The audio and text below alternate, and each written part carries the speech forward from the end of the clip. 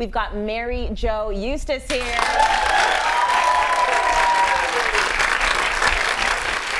Mary Jo, so many folks love you. We're so happy to have you back. LA has obviously been good to you. It's been very good to me, but I'm back in Toronto for a year or so for some work endeavors. So I'm really excited to be back in Canada. Yay, Canada. Yay, Jays. Yay! Listen, we did the best we could. Had an amazing season, amazing postseason. Amazing. Now, some people will think, okay, gluten-free, wheat-free, that's what you're doing now. Yes. And then they think, I don't know, does that taste good? Does it have flavor? There's bacon in there. I'm just telling everyone. That's why my father at 80 is alive. He eats bacon every day. Oh, of course it is. Yeah, he does. No, but gluten can be actually really, really delicious. And truthfully, if it was hard, I wouldn't do it. Right. That's my mantra. If I can do it, anybody can do it. So it's easy, easy cooking. Easy, easy cooking. Yeah. Easy, easy. And as you know, I wrote this book for my daughter. My daughter was actually diagnosed with autoimmune. She got alopecia. So this is the book here, Scared Wheatless. Scared Wheatless. Yes. Yeah. So she had alopecia at a very young age. That's when you start to lose your hair. Yeah. And that's a scary thing for a mom. So you cleaned up her diet. It's a very scary thing. She lost 70% of her hair, and I had a total nervous breakdown. I thought I'm going to do something, so I wrote a book called Scared Wheatless, and it's a love letter to my daughter. Parents out there know, I mean, your kids, forget about it.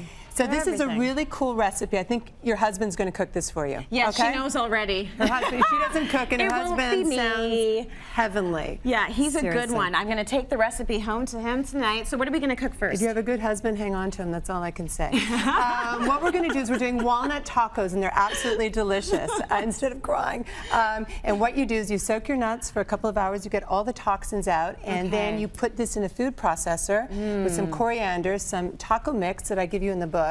And you saute it up, and it's got the most delicious nutty flavor, and it's a great replacement to beef and meat. My kids love this, and you can also put it on greens. So we've got the sauteed walnuts. It takes you like 20 minutes to make, and it's a walnut taco.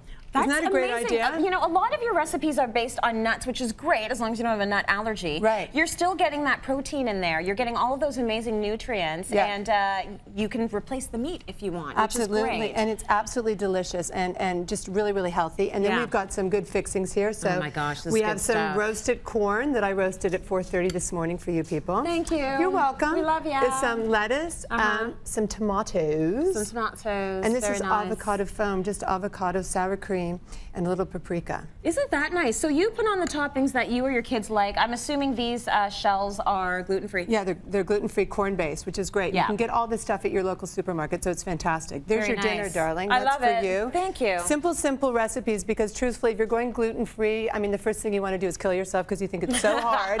But this is actually really, really simple. It's easy. It doesn't have to be complicated. There's no crazy, like 17 billion You don't grind steps. nuts for 8 hours. There's not 9,000 ingredients in the recipes. It's really easy. Now, this is sort of a tribute to my father, who hates my cooking, but I kind of did this for him. It's a pasta dish, and you can have pasta if you're gluten-free. There's great brands.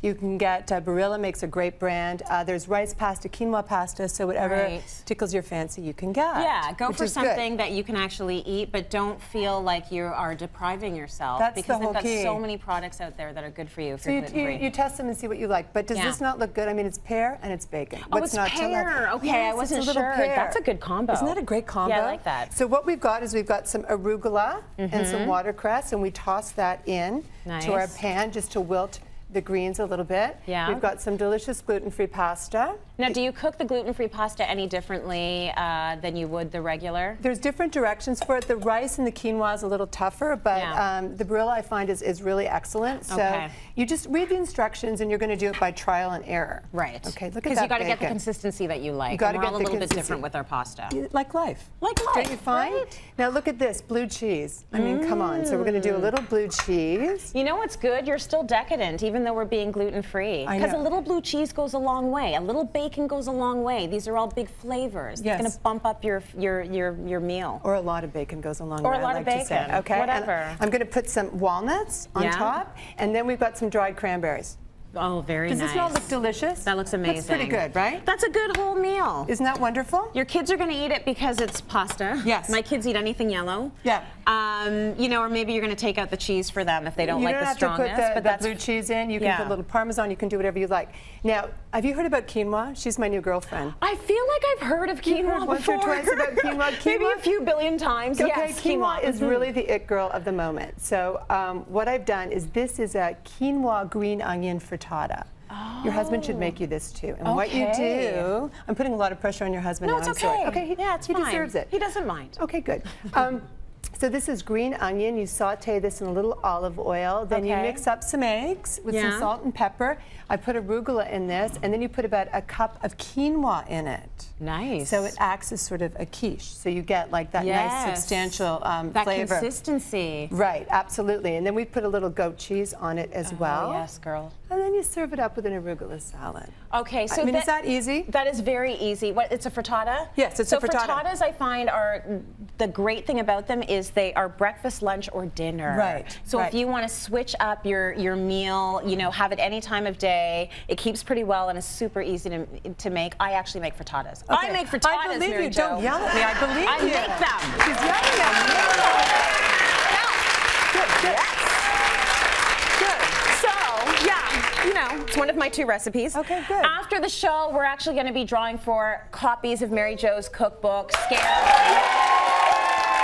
you, hottie. Isn't that good? Oh my God. If you want to order the book or get any information on my sordid life, go to maryjo.tv. There's books. There's all sorts of cool things. I'd love if you drop by and visit. Yeah. Well, you know what? Let's link them to your website through our website. We'll give them all that information. Great. I would like details on your sordid life. I like that stuff. Okay. Well, let's dish during the commercial break. Sounds good. Now, I don't know about you, but do you like to cook with a little bit of music and maybe a glass of wine? I don't know. Or 2. Yes, I do. Or 5. Yeah. Yes, I do. Well, we know that good tunes make cooking even more fun, so head on over to the City Line DJ booth. We've got a Spotify playlist for cooking. Oh, good. Yes, good. So you can get that. It's from DJ Lissa Monet, and she always has the great tunes playing. So do that, and let's go to break. More coming up.